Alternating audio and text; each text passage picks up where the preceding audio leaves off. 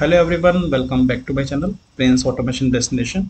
So in our previous lecture we discussed about cucumber hooks. We discussed about different type of hooks such as before scenario, before step and after step. Then we discussed about the uses and we tried understanding the practical uses as well. Today we are going to discuss about tagged hooks. First of all, we will try to understand what is the need of tagged hooks. Then we will try to understand what are tagged hooks and how to use tagged hooks, right? So without further delay, let me jump onto the program site. So if you remember in our previous example, we used this particular example wherein we converted this line of code with hooks because this is common for every scenario because we need to launch the URL for every scenario or for every test case, right? So what we did, we moved the line of code for this before scenario to this hooks part, right? We are initializing the Chrome driver and doing the execution, right? Now what is the need of tagged hooks? So for example, I want to execute my test cases against Chrome and I want to execute my test cases against Firefox. So in this case, so for example, I want to execute against Firefox, then also this before block will be executed, right? And we don't need to initialize Chrome driver because we want to execute our test cases in Firefox, right? So this is where the tagged hooks come into the picture. So let us try to understand that. So what I'm going to do, I'm going to simply use Chrome tag here and I'm going to create a copy of it.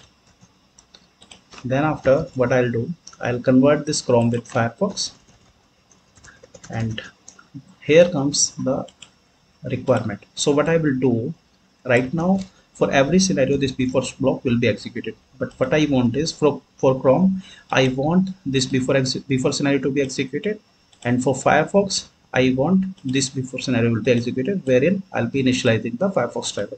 Let us try to understand how to do it. So I'm simply going to provide value equal to, simply copy this tag @Chrome here and provide Chrome.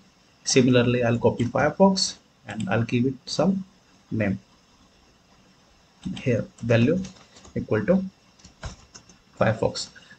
Because both of them have the same methods, that's why it is showing some error. So I'll do Chrome setup and here I'll do Firefox setup, right? Then after, what is the need? This is okay because we are initializing Chrome driver only and then launching the Chrome driver and launching this particular URL. But in this case, we need to change it to Firefox. So I'm simply going to change it to Firefox driver and change it to Firefox driver. And what I'm going to type in here, I'm in Firefox driver, so that we will be able to read the console. So I'm in Chrome scenario. This is what I mentioned. Likewise, what I will do, I'll do it for the after scenario as well, so that respective after and before will execute for the respective tag. So simply what I will do, I'll copy this particular value and provide here and do it for the Firefox as well. As like they started showing the error because they are so common. So Chrome tear down I can call it, and Firefox tear down I can call it,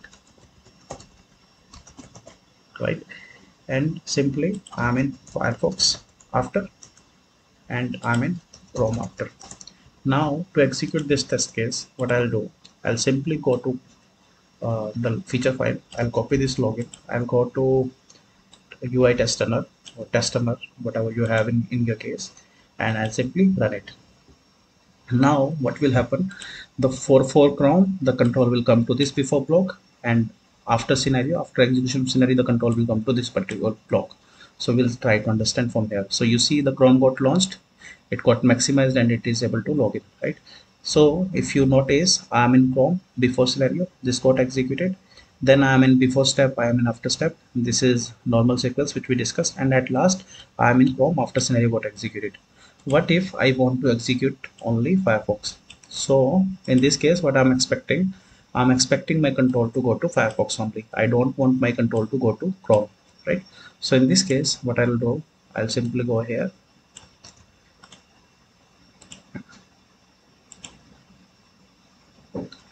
So I'm running it. Now we will observe the control will go to Firefox and Firefox got launched. It will enter URL login and That's it, right? So if you will observe, I'm in Firefox before scenario, similarly before step, after step, and at last it is I'm in Firefox after scenario. So this is the purpose of tagged hooks, like, and why they are called as tagged hooks, because we provide the tag in the before hook, right? Along with it we can provide the order as well. So for example, order equal to 0, and likewise, if I, for example, I want to execute one more, let us say plain before I want to execute, right? Then what I'll do, I'll simply use order equal to when one, right? But I need to change the method as well, right? So this is the purpose of tag hooks, and this is how we can use before like tag hooks, and this is the purpose. So in real time, what is the application? So for example, we have smoke test cases and we have regression test cases. Smoke test cases, for example, we want to validate in U8, and regression test cases, for example, we want to validate in staging, right? So for staging, I can use this particular before block. I'll provide the staging tag here. I'll use the specific URL of staging, right? And I'll do the execution. And for U8, I'll use a separate URL, because we will have separate URL. So for these kind of applications, or for these kind of requirements, we can use tag hooks, and this is the purpose of tag hooks. So this is it for now. Thank you for watching. In case you have any queries, please feel free to comment in the comment section.